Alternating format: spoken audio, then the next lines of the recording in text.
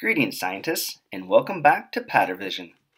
Last week, we looked for patterns in nature observing with our sense of sight. We probably use this sense the most when observing patterns.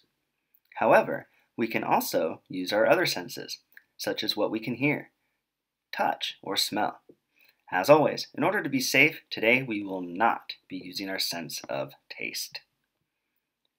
Have you ever been in your garden or outside playing or out on a walk and heard a lot of birds but couldn't really see them?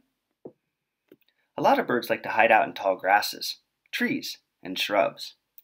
This provides protection from predators and is also a great food source for seeds, fruit, and insects. Many times you can hear the birds but not see them. Birds communicate by using many different sounds.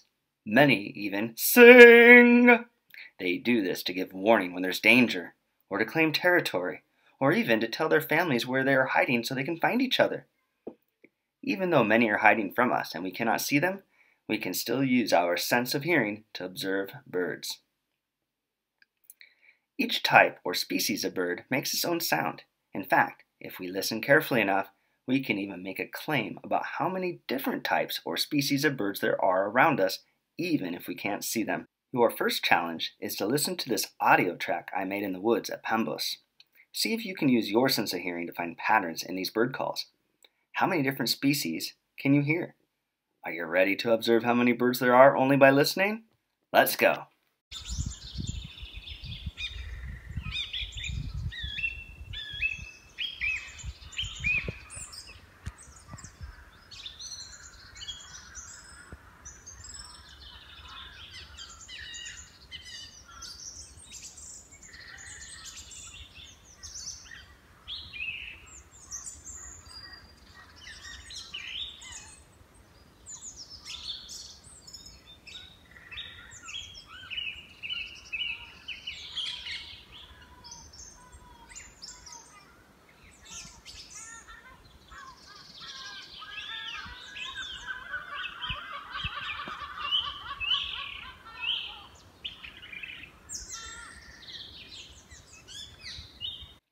How many different types of birds did you observe with your sense of hearing?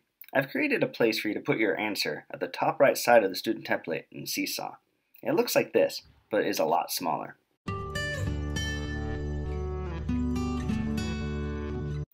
Hello kids, Mother Nature here, reminding you to always respect nature. When observing leaves, try to observe carefully without tearing them off. Leaves are like kitchens. They use sunlight to make food for plants and trees. Also, if you find some interesting critters out there, please be careful when you pick them up and always put them back in the exact same spot where you found them. Well, that's all for now. Enjoy that pattern vision with Mr. Corey.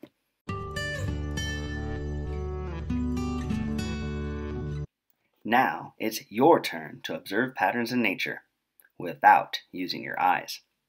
Your second challenge is to notice patterns from what you hear, touch, and smell. Find a special spot in your garden, at a park, or another nice place that's outdoors if you can. If you don't have a garden and can't leave your home, it's okay. Feel free to observe out of a window and check out any plants or other nature items that are inside your home.